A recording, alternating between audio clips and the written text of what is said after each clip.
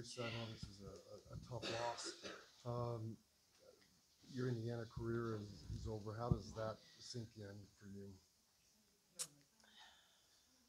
I mean, I knew it was eventually, going to come to an end. It was inevitable, but um,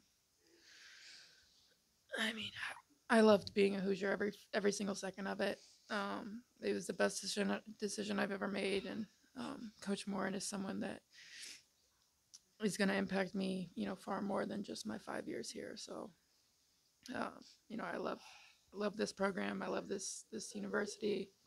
I love my coaches. I love my teammates.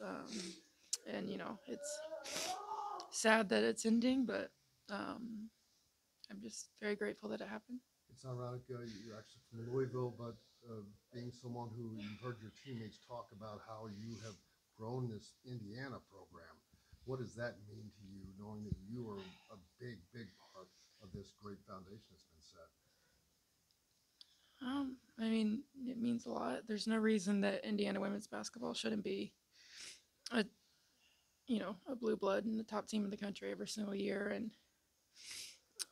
I just hope that um, the work that I did with my teammates every day hopefully impacts that. And I mean, Indiana's a great place to be, like I said, and I wouldn't change it for the world. Grace, how much did the crowd kind of propel you guys in the second half? And these big crowds you've seen all season are going to kind of be part of the legacy that you leave here in Bloomington.